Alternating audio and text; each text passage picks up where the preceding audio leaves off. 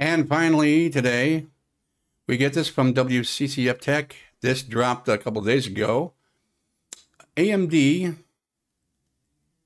has released details of their latest Ryzen 9 5900 XT and Ryzen 7 5800 XT AM board desktop CPUs, and they will be out July 31st.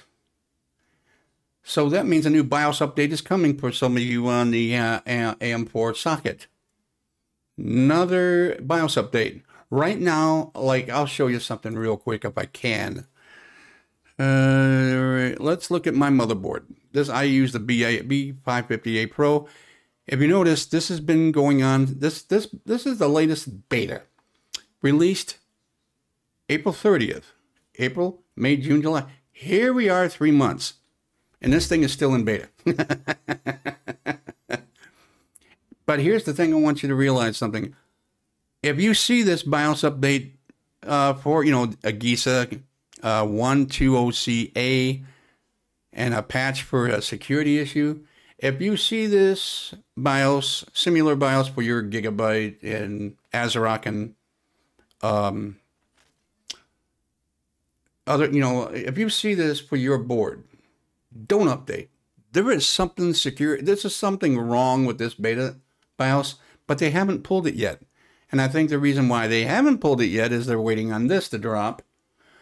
So there's going to be another BIOS update, another round of BIOS updates released by MSI, Gigabyte, and Asus, and ASRock.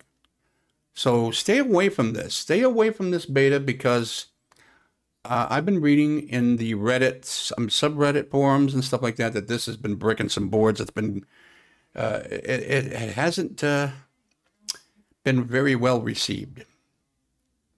And since there's a new BIOS coming that's going to support these new processors, it's best to sit that out. But anyway, let's continue on with this article here. AMD's brand new Ryzen 9 5900 XT and Ryzen 7 57 XT CPUs are based on Zen 3's architecture and will debut on July 31st.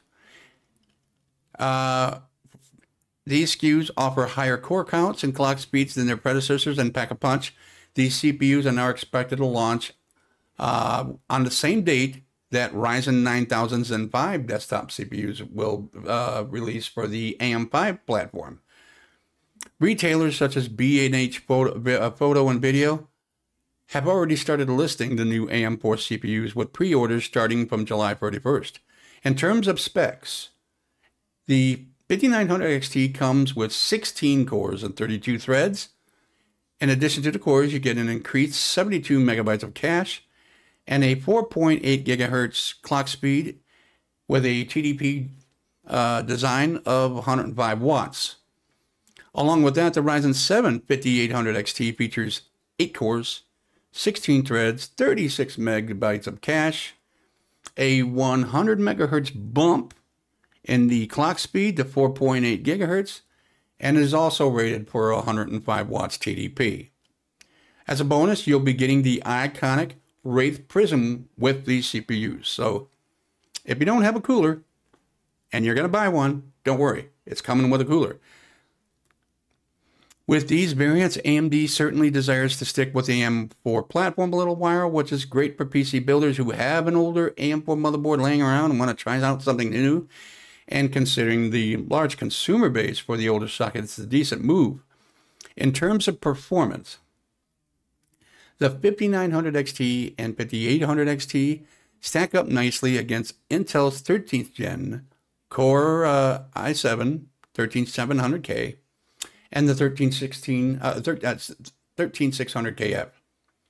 Hence, they are a decent option for the budget segment, considering you won't, if you're not going to switch to AM5 like I did with my all-white build, which is going to come out next week. I'll have video next week. I haven't ordered the processor yet because for some god-awful reason, I think it's called holidays, it's called July 4th, the 7800 X3D jacked up to $411 when it was $339. So I'm waiting to see if it drops back down to $339 after July 4th.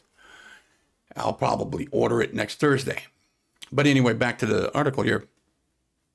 If you're not going to switch, if you're not planning to switch and upgrade to AM5, and you want a decent CPU, these are good to go because basically I think they're running out of the stocks and supplies are dwindling for the 5700 X3D and 5800 X3D.